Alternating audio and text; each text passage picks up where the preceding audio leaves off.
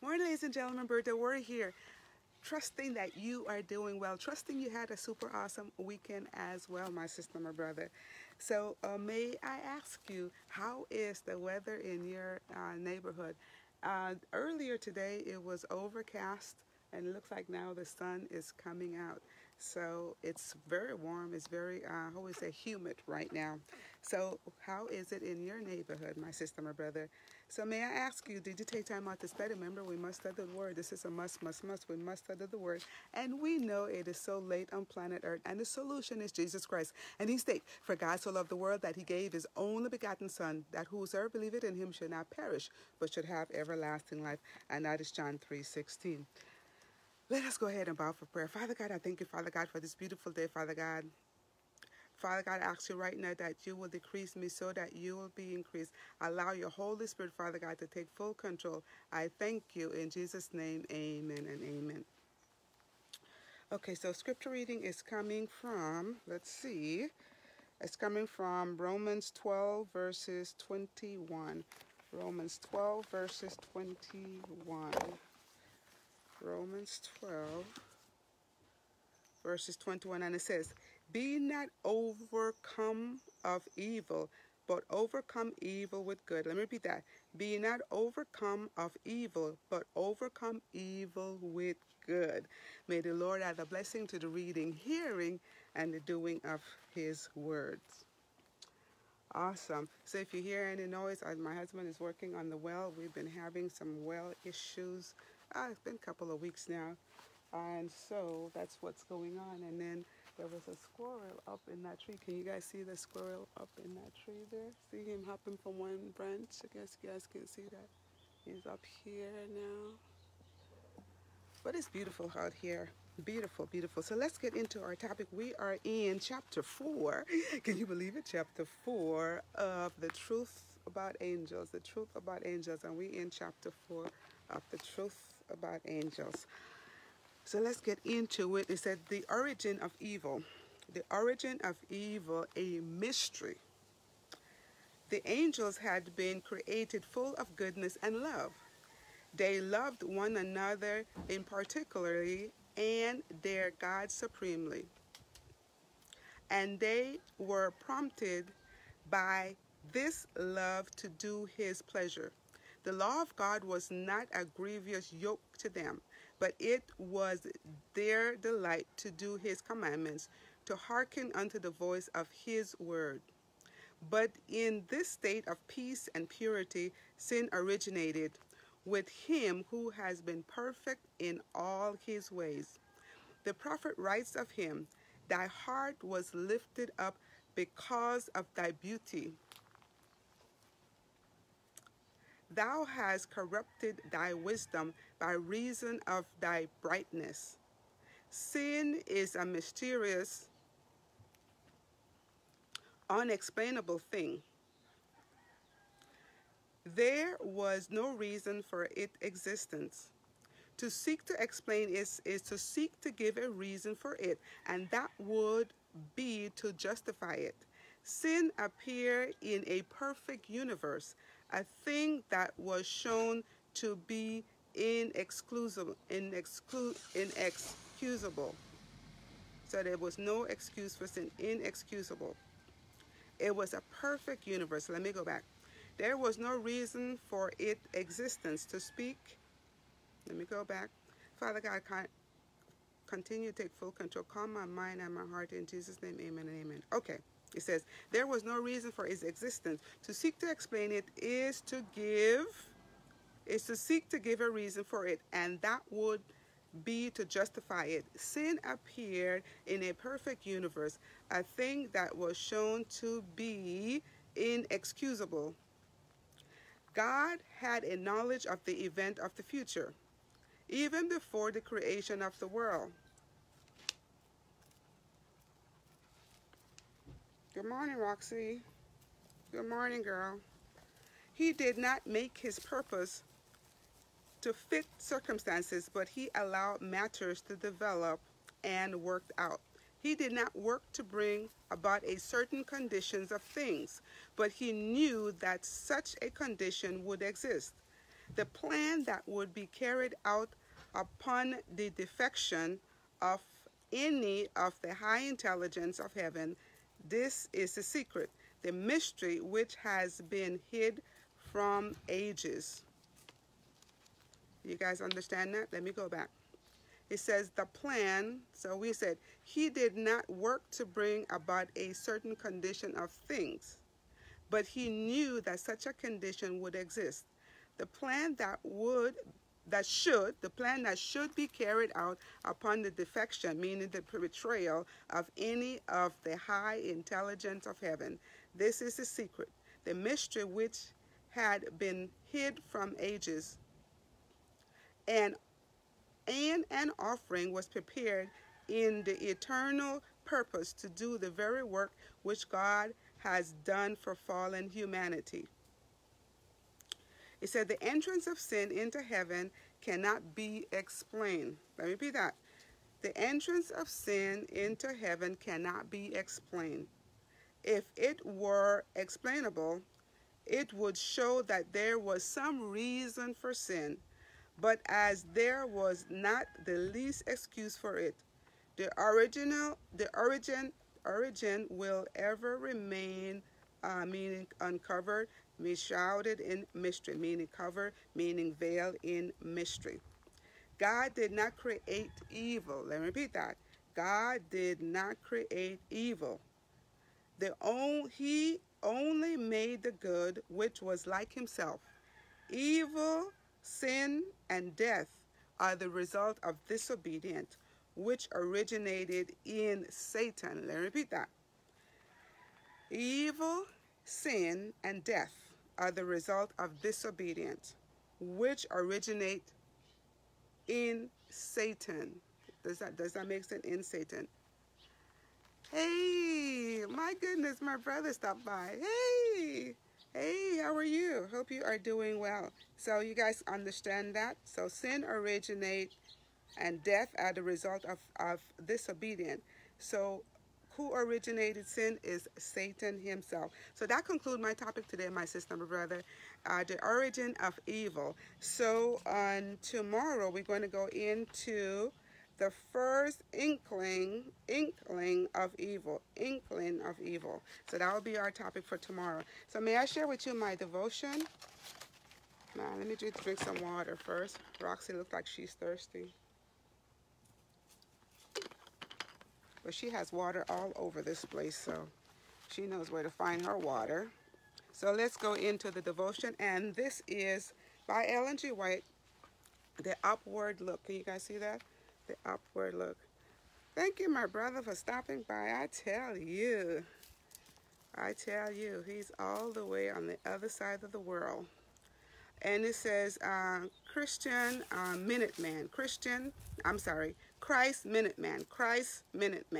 If any man will come after me, let him deny himself, take up the cross, and follow me. And you can find this in Matthew 16, verses 24. Let us bow for prayer. Father God, I ask you, Father God, to continue to take full control. I thank you in Jesus' name, amen and amen. And it says here, the natural appetite and inclination crave earthly pleasure, but those who love Jesus will bring those appetite and inclination into harmony with his will. They have chosen to be on the Lord's side, and their lives are to stand out in vivid contrast to the self-seeking of worldlings. The tempter will come to them with his flattering and bribe, saying, all this will I give thee if thou wilt worship me. But they know that he had nothing worth receiving, and they refuse to yield to his temptation. Through the grace of God, they are enabled to keep their purity of principle spotless. Holy angels are close beside them, and Christ is revealed in their steadfast adherence to the truth. There are Christ's Minutemen, bearing as true witnesses a decided testimonies in the favor of his truth. They show that there is a spiritual power that can enable man not to not to, let me go back, not to swerve or to de deviate. Let me go back. They show that there is a spiritual power that can enable man not to swerve, meaning deviate an inch from truth and justice, for all the gift man can bestow. Such one, wherever they may be, will be honored of heaven,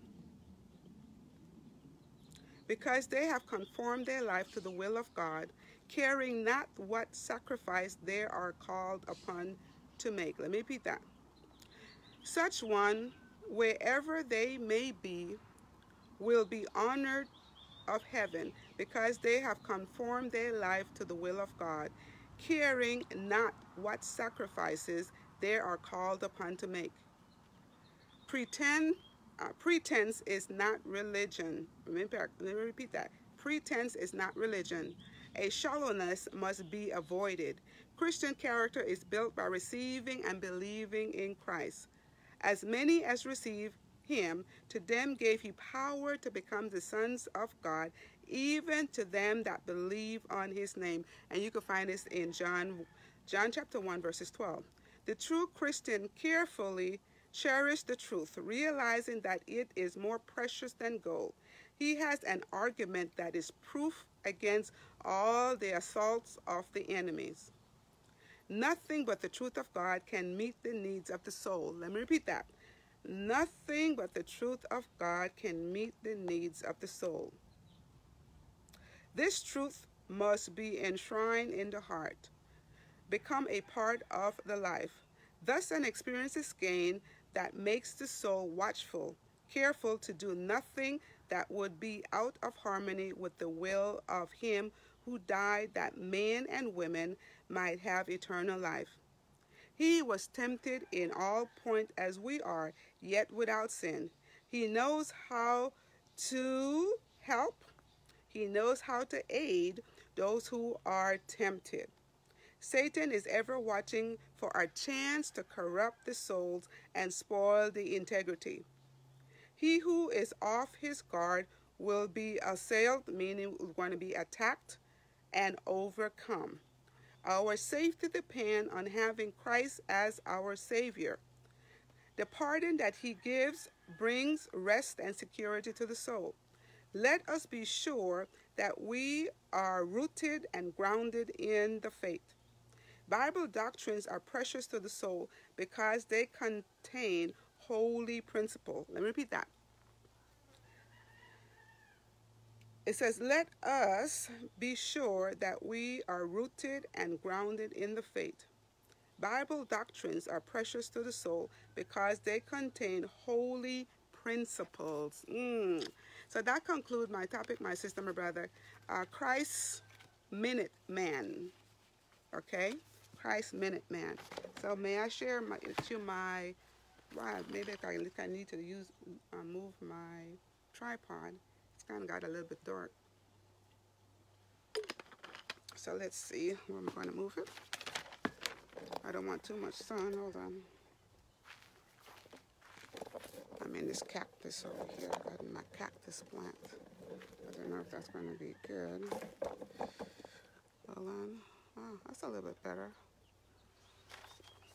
You guys see this plant? I always show this whenever I come over here. These things has like a rattle in there. You guys hear it? It's all the seeds going flying all over. But if you look, the tree I had over here, my eucalyptus died. We had one in the front, but this one died for whatever reason. It was already tall, but it died. Nevertheless, let's get moving. Let's get moving. So this is the hymn. This is my will. This is my will, my one command, that love should dwell amongst you all. This is my will, that you should love as I have shown that I loved you. No greater love a man can have than that he died to save his friend. You are my friend if you obeyed what I command that you should do. You choose not me, but I choose you, that you should go and bear much fruit. I choose you out, that you in me should bear much fruit, that will abide. Should bear much fruit that will abide. Here is the last verse. All that I ask, my Father dear, for my name's sake you shall receive. This is my will, my one command, that love should dwell in each, in all. This is my will, my one command, that love should dwell in each, in all. This is my will. Isn't that beautiful? That is so beautiful. Let me put that over there. I need more water. Okay, my sister and brother. So let us go ahead and bow for prayer. Father God, I thank you, Father God, for this message today, Father God. I thank you, Father God, that you did not leave me here by myself, Father God. I thank you for my brother right now that stopped by, Father God. I thank you, Father God, for my others, friends and sisters and brothers that will stop by in the future, Father. Continue to be with each one of them, Father God. Give them a blessing from on high, Father God. Allow them to feel your presence, Father God. Give them a hug like they have never received a hug today. And we thank you, Father God. So, Father God, if I had said anything that was not pleasing or acceptable in your sight, Father God, I ask you that you forgive me, Father God, and I promise to do better the next time, Father God. Once you, Father God, once you have cleansed me, Father God, we ask you, Father God, that you will fill us with the power, with the strength, with the love, with the peace, with the endurance, that we could continue this battle that you have called each one of us to stand, to make a stand for thee, Father God. We thank you, Father God, that you are God, that you sit high, you look low, and you see our individual needs, Father God. We know right now, Father God, that some people are experiencing hardship. Some people are in need of healing. Some people are experiencing lost a loved one. So, Father God, there's so many things that's going on right now, Father God, and we know that you see. We know, Father God, that you have already provided the solution. You have already provided the answer. All we need to do right now, Father God, is to take the action to believe in your word. And we thank you, Father God, for being so patient, so loving with us, Father God. We thank you, Father God, and we forever give you all the praise, the honor, and glory. In Jesus' name I have prayed. Amen and amen. Okay, my sisters and brothers, so if this was a blessing to you, if you have received maybe one nugget, maybe two nuggets, can you do me a favor? Can you hit the share button? Sharing is caring. Can you hit the like button? You can make a comment. What are you doing? Right now, I've got couple projects I need to finish. I got some couple projects I need to finish. And then I am not cooking. I am not washing today. I told you I have water issues going on right here. So with that, that's what I'm doing. So what are you doing? What are you doing today? Or what have you done? What have you done? What have you done? Hey, thank you, my brother. Thank you, thank you. That's my brother. He's in Belize City, Central America. So thank you, thank you. I love you, love you, love you. Thank you for stopping by here. Thank you so much. And that's my brother, same mother, same father. So I love you, my brother. Thank you for stopping by. So my sister and brother, so then once you do that, once you do the like, you did the comment, you did the share, then you can follow me over YouTube under Berdel Warrior, and you can help me to grow my YouTube channel over there. And while you're over there, you can hit the subscribe button, hit the bell notification, so when my videos goes up, you'll be the first to be notified. And I thank you for helping me in advance for growing my YouTube channel. So may God continue to richly bless you and your family. But before you go, one more thing. And what is that? Of course, may I have a hug? May I have a hug? So here we go. 1, 2, 3. Thank you so much, my sister and brother. Thank you so much for that hug. Thank you, thank you. I love you. So consider yourself hugged today. Now, you can't go around and say, I did not get a hug, or go around with a sour face today. No, no, no, no, no. You need to be cheerful. Doesn't matter what's going on in your life.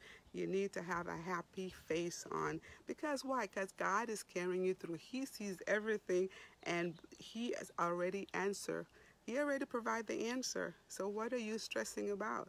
Why are you stressing? No stressing, no stress.